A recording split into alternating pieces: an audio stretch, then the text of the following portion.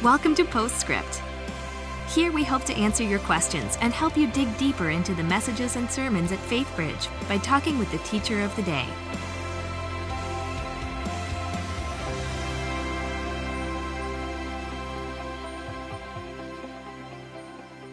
Hi, and welcome to Postscript. I'm Luann Riley, Grow Group and Discipleship Director here at Faithbridge, and I'm here with Jill Sullivan, our Student Ministry Small Group Coordinator, who just brought the message, Living a Lifestyle of Mission. Welcome, Jill.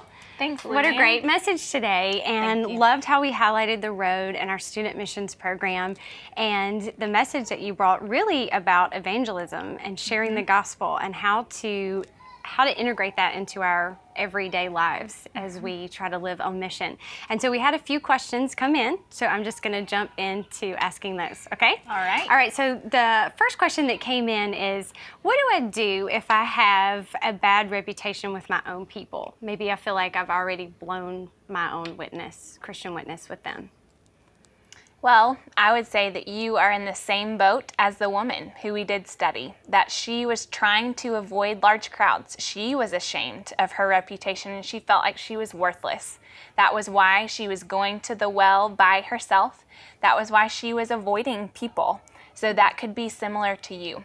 But I would encourage you that as she did after she experienced Jesus, she had the bravery and boldness to still go up to people. She initiated conversations in sharing with her community. So I would say you do the same thing. Have the bravery to do so even if it's uncomfortable or even if you feel like you are shameful or different than other people. I would just encourage you to still approach them. Okay, that's good. And I know sometimes when you, maybe you're the first one from your friends to become a Christian, that it can take time for people to see these type of changes in you. So just encouraging people to continue to be faithful to those things.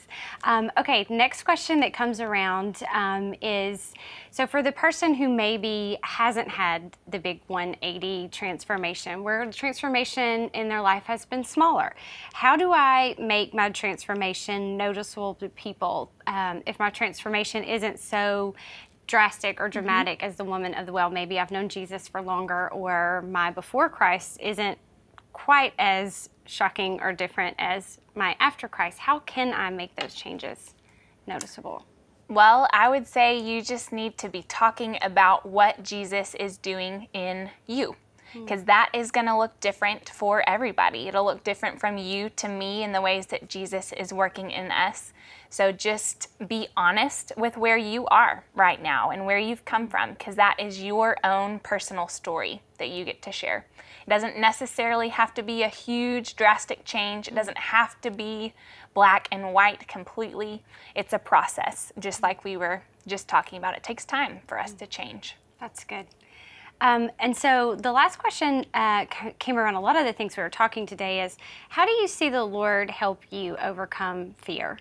What are some practical steps to overcoming the fear that you might feel when you're sharing truth with people? Well, I did get to experience that in reality in France over spring break. I was terrified before I went on that trip. I was so fearful that I really did, like I said, would just be blank when I got in front of those students. But I think some practical steps that I would share would just be to pray that you would have strength and you would have the courage to actually approach them and just talk. And then I would even say, maybe remove yourself from the task of it and look at the person who is sitting before you. Think about where their heart is, who they are, what they're passionate about, the situation of their life, and then how you can just speak into that. Being in conversation and relationship with people.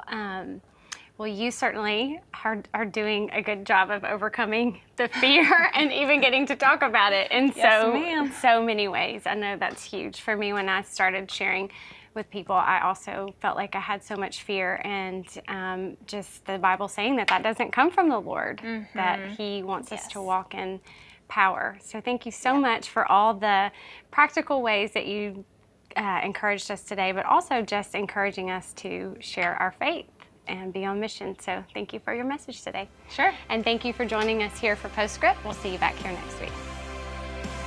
Thanks for joining us for Postscript. Help us keep the podcast interactive by submitting your questions during the morning services. Learn more at faithbridge.org/postscript.